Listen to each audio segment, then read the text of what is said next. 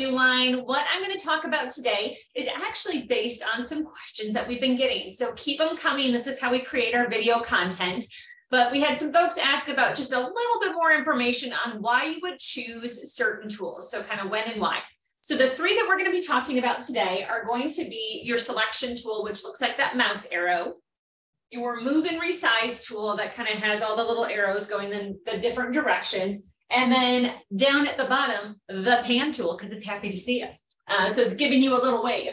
So what I'm in is I'm actually in the browser on the home screen of the panel. I've logged into my Engage account, and I just have some different kind of items up here. So we're going to start with the selection tool. So again, think of it essentially as a mouse.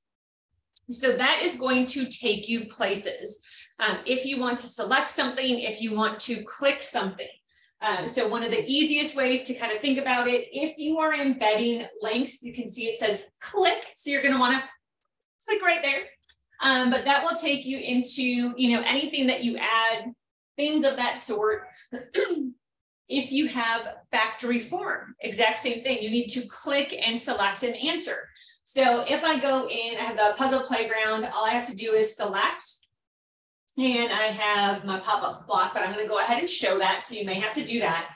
And the link that I included was right into this game, which is the country toad, if you will, countries and capitals. So now my students can get in here, they can play. They were doing this from their own device. They would do the selection tools. Let me go back. And when they would click the link that I've embedded in our lesson, right away it would open up to the exact game or item I want them to work with. So that is the selection tool and pairing it with embedded links. Of course, looking down, if you're using our factory form, where you can create questions and all sorts of fun things, little knowledge checks. Like I always say in training, what could possibly go wrong? So as you're staring at your panel, just depending on how frisky you're feeling, nothing, you're a genius. Nothing is going to go wrong. Perhaps you're like, you know what? Everything's going to go wrong, but I know tech support's going to help me, so it'll be okay. Or, hey, let's find out. We're going to roll the dice. So, of course, being in that selection tool, because you want to choose an item, I feel pretty confident that nothing is going to go wrong. So I can go ahead and select that, and then I would want to submit my answer. So that's where that selection tool will come in handy. We're going to shift gears now into the move tool. That's for when you want to be doing drag and drop and moving items. And I know sometimes that can kind of overlap because you think with your mouse, it can click and drag. We're separating those out in Engage. So that way you're deliberate and your students are really having to choose what it is that they want to work with and do. So if I was to move up to the top of my panel here, to the top of my board, I'm going to go into my move tool because I want to work with drag and drop.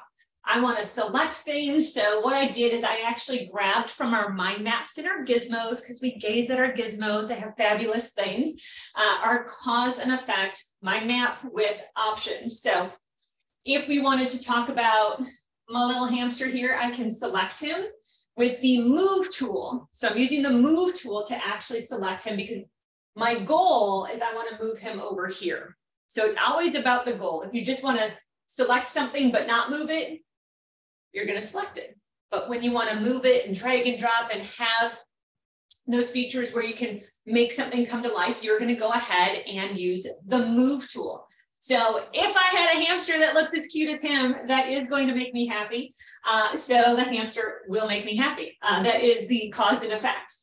Just like if we were talking about weather, perhaps after thunderstorms, we do have the opportunity to get rainbows. You can use that for anything. These are just a couple of examples. So for my math folks out there, again, being able to drag and drop numbers into equations, and we have a lot of math manipulatives.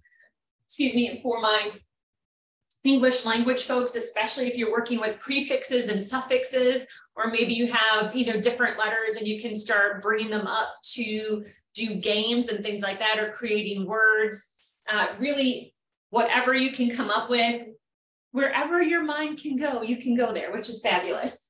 Select to click, move to drag and drop. The next tool I did want to talk about, because it does come up, is that pan tool. So that little hand, again, woo, it's happy to see you. This is what you're going to use when you want to actually pan around and move things around. So you can zoom in, you can zoom out. So if you wanted to just work with one part of your lesson, you can really highlight just a certain part of your board. So you're just going to pan around, but it's going to give you access, obviously, to everything and really give you the opportunity to manipulate what you're using and when. So hopefully that helps. Again, one final recap. The selection mouse is your clickaroo. You're going to use that to click things. The move navigation tool, drag and drop, moving things around. You also have the option, if I have to grab the tool first, if I move things around, you can resize as well. So I'm extremely happy now. And then of course your pan tool, you can just pan around and see everything that you have on your board. Please keep the questions coming. If there's anything else that you want to see happening in the Engage platform, let us know, reach out. Of course, more content to come. And thank you so much for tuning in. We'll talk again soon. Take care.